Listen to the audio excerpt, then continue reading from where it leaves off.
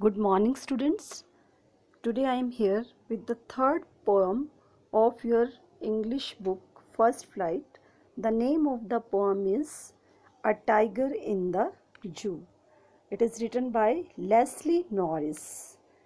George Leslie Norris was a prize-winning Welsh poet and short story writer.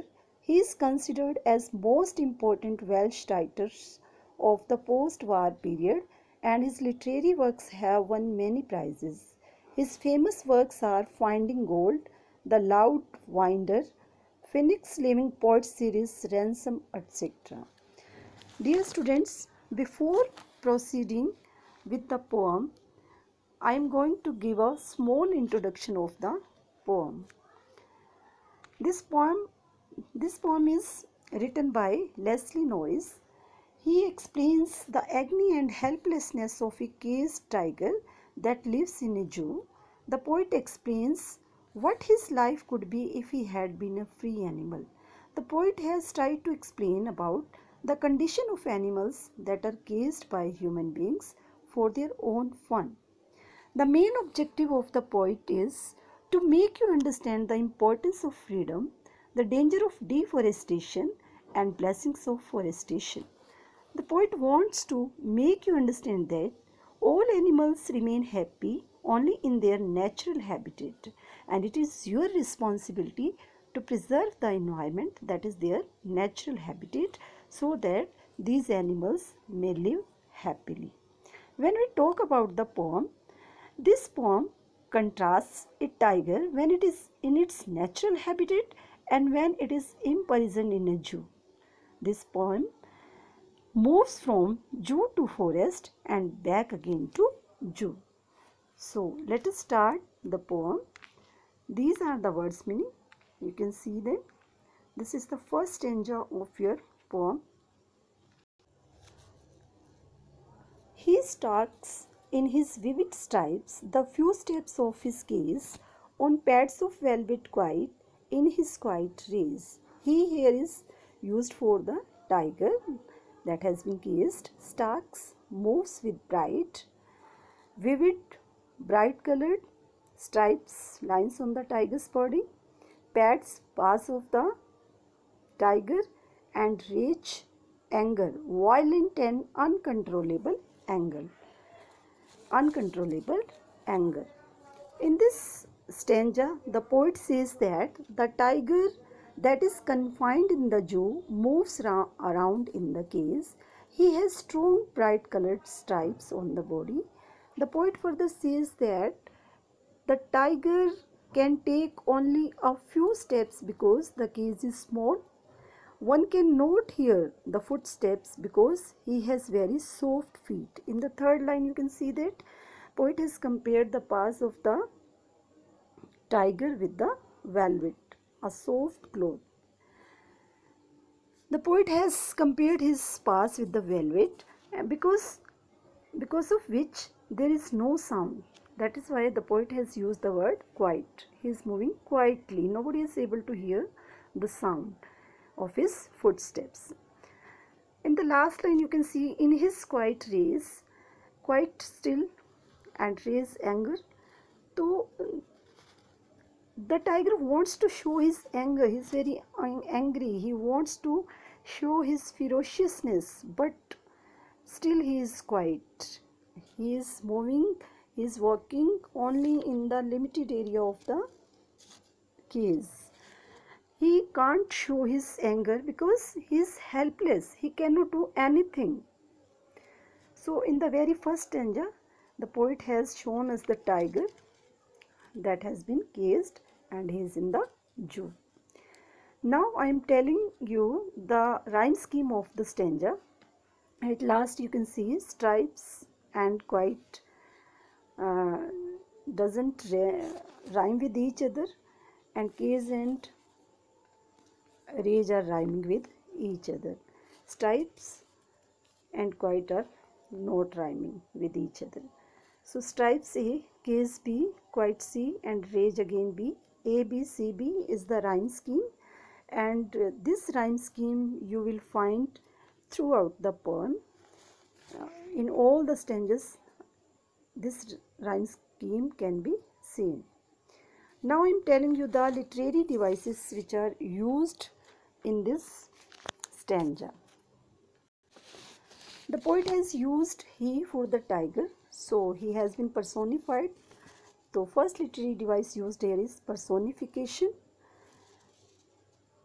In the very first line you can see that there is assonance. Assonance, what is assonance? Assonance take place when two or more than two words repeat the same vowel sound with different consonant. In the very first line you can see in I vowel, his I vowel, vivid I vowel, stripes I vowel, so there is assonance. The next literary device here is imagery. Imagery takes place when we use the words in such a way that it creates the real picture in our mind. When the poet says that he talks in his vivid stripes, the few steps of his case, then it creates a real picture of the tiger in front of us in our mind. So it is imagery devices used here. The next literary device used here is consonance. What is consonance? It is a literary device which is identified by repetition of consonants in the neighboring words. And you can see in the very first line, Starks S consonant, his S consonant, stripes S consonant. So consonance literary device is also used in this stanza. The next literary device in line number 3, you can see that poet has compared the paws of the tiger with velvet. So here the metaphor literary device is used. After that, the next literary device which is used here is enjambment. What is enjambment? The continuation of a sentence without a pause or punctuation mark. You can see in the first line at the last there is no any pause or punctuation mark, so there is enjambment literary device. After that, the next literary device which is there in this stanza, that is oxymoron. Oxymoron, what is oxymoron? When two words seems to be the opposite of each other. In the last line you can see that the poet has used quiet and raise. These are two adjectives and they are different in meaning, quiet still and rage anger. So this type of combination is called oxymoron. So this literary device is also used here. So there are literary devices, you can see and read them again. Rhyme scheme, A, B, C, B. Personification, tiger is personified. Metaphor, the paws are compared with the velvet. Enjambment, when there is no punctuation mark at the end and the line is continue. Imagery, when the words create the real image. After that, consonance, S sound is repeated. Consonant sound is repeated. Assonance, when vowel sound is repeated. And oxymoron, when two adjectives opposite in meaning are used together.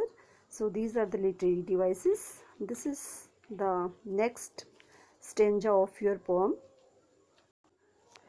He should be lurking in shadow, sliding through long grass near the water hole where plump deer pass. Lurking means laying hidden in order to attack. Sliding, move along the surface, or you can say to move quietly without any notice, जिसे आप फिसलना या सरकना भी कह सकते हो in Hindi.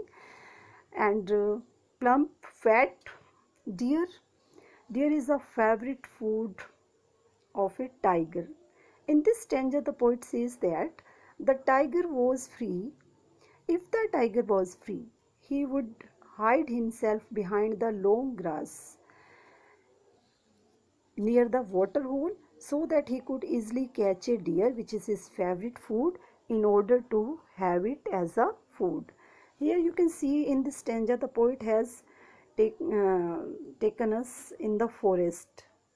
Before this stanza, in the first stanza we were in the zoo and we were discussing about the tiger which has been caged, and now we are in the forest. Now in the forest, what the tiger does, the poet is discussing. Actually, the poet wants to say that the actual life of tiger is to live in jungle, live in the forest where he could hunt and eat. But in the case he cannot do all these activities, he is helpless. When we talk about the rhyme scheme, again the same rhyme scheme is here, A, B, C, B. Now I am talking about the literary devices which are used here. The first one, you can see that in the very beginning of this stanza, you can see that personification is there because the poet has used he for the tiger. After that, you can see imagery is also there when the poet say about lurking in the shadows, gliding through the long grass. So it creates the real picture of tiger in front of us. It creates a real scene in front of us. So the poet is saying that here you can see that enjambment is also there because in line 2 and 3 there is no any punctuation mark or pause. After that, the next literary device which is used here is in the last line you can see plump pass p sound is repeated and at the beginning of these words, so it is alliteration. So these are the literary devices which are used here. You can read them again. This is the third stanza of your poem. He should be snarling around houses at the jungle's edge, baring his white fangs, his claws, terrorizing the village. Again we are in the forest. The poet is discussing about the forest scene. He here is used for the tiger and snarling. Snarling means sound. A sound which is made to frighten the people, a warning sound, or you can say an angry sound. And baring, exposing, fangs, teeth, sharp teeth, terrorizing, to cause fear. In this stanza the poet says that the tiger would have been free. He would have snarled around the house located at the outskirts of the forest. He would show his real anger. He would frighten the people. If he would be free, he would have terrorized people with his sharp teeth and claws. He would create the fear among the people. That is the real strength of the tiger living in the village. So here again the rhyme scheme is A, B, C, B. Literary devices again imagery when you talk about the snarling around the house, jungle's edge, terrorizing the people, then it creates the real picture in front of us. After that, in the very first line you can say should O vowel, around O vowel, house O vowel. Again there is assonance. After that, in the third line you can see his fangs, claws, S consonant. So this is consonance. After that, imagery is also there. And one more literary device which is used here is onomatopoeia. When there is onomatopoeia, when words are used in such a way that resembles the sound. Here the snarling word is used. It is related to sound. So here the onomatopoeia literary device is used. After that, enjambment is also there because at the last, in the first line at the last there is no punctuation mark. So enjambment is also there. Now come to the next stanza. But he is locked in a concrete cell, his strength behind bars, stalking the length of his case, ignoring visitors. Here concrete cell means very strong cell which is made of very strong building material, which is the mixture of cement, sand, water, gravel, bricks, etc. Very strong. The poet says that the tiger is confined, is locked in a very strong cell, in a very strong case. It is made of strong building material. He further says that his strength behind bar.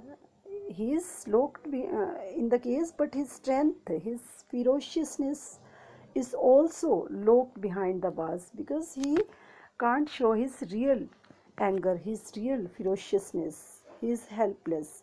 What can he do? He can stalk only in the cage. He can't do anything else.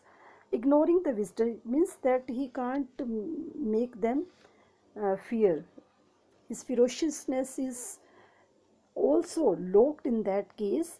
He just stalks, just walk in the case. He never tries to terrorize the people, the visitors, because his power is restricted by the case. He can't do anything, so he is ignoring the visitors. Again, the poet has taken us to the zoo where the tiger is imprisoned. Has been caged. So again there is same rhyming scheme, A B C B. Again there is imagery, because when the poet talk about the stalking, the length of the cage, ignoring the visitors, it also creates the scene in our mind, real picture in our mind.